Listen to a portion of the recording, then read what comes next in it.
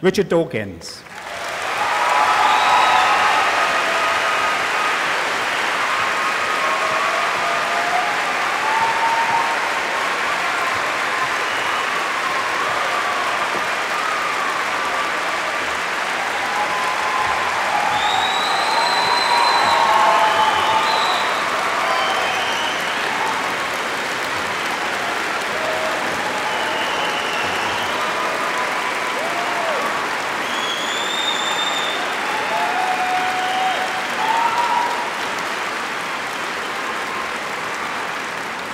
Come on, you haven't heard me yet.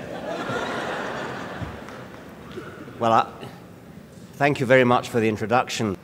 Well, I don't want to blow my own trumpet, but it isn't everybody who's the subject of legislation in...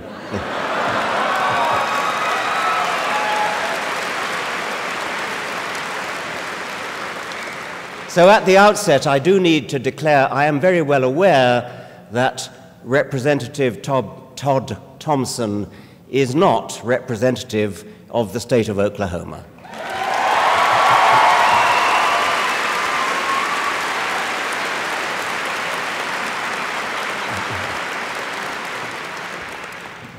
Be it resolved.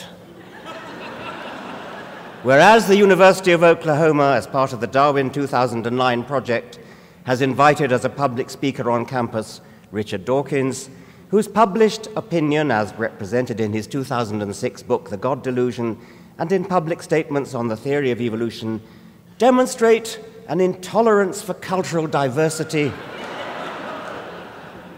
and diversity of thinking.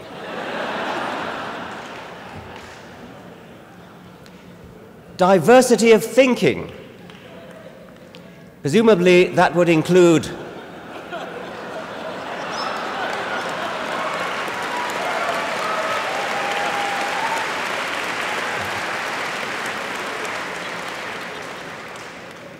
I hope you can read what it says on the blackboard of this intelligent falling theory of gravity lecture.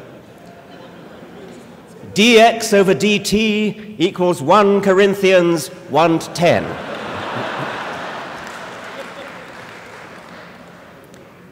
Or diversity of thinking. What about the stork theory of human reproduction? I was viewed as an intellectual terrorist. If you have questioned sex theory, that's it. Your career is over.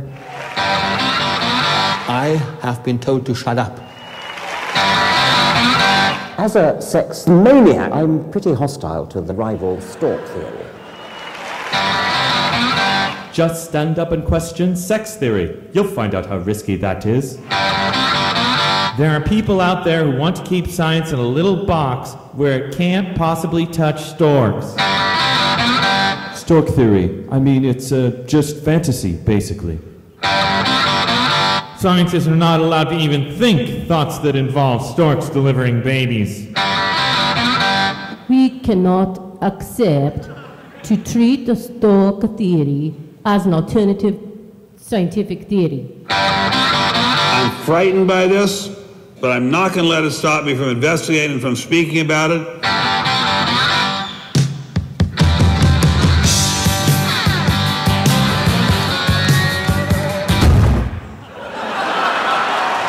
I'd like to put what I call the ultimate stork theory. It's all very well to say that the stork delivers the baby, but who delivers the stork?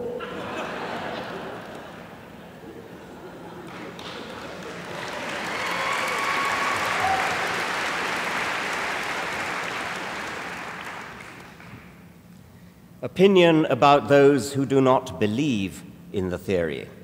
People who reject science. They've lost in the courts of law, they've long ago lost in the halls of science, and they continue to lose with every new piece of evidence in support of evolution. Taking offense is all they've got left.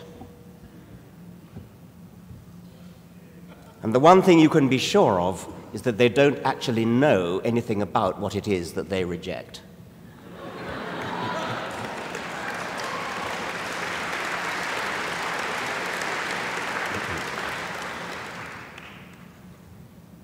What's really offensive is the bizarre idea that the University of Oklahoma should only ever hear opinions that the citizens of Oklahoma agree with.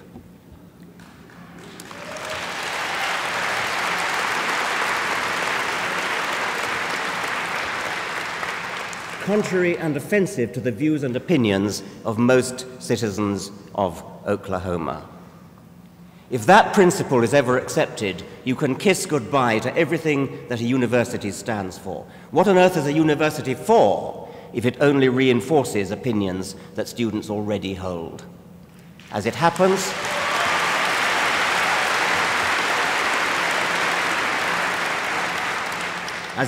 evolution is a scientific fact, as securely established as any fact known in science.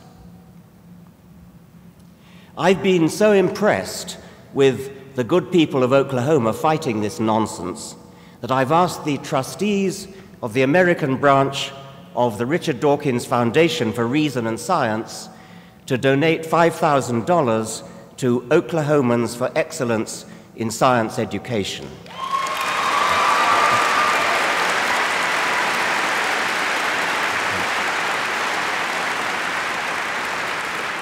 And I hope that if anybody here cares about science and education, you will follow suit and make a donation to this fine organization in this fine state. I was very impressed today being shown around the museum, a magnificent museum which has evolution in every hall, every wall, every exhibit demonstrates evolution. I also was privileged to see the splendid collection of Darwin books in the library, I think almost uniquely complete collection of Darwin books, again in this fine state.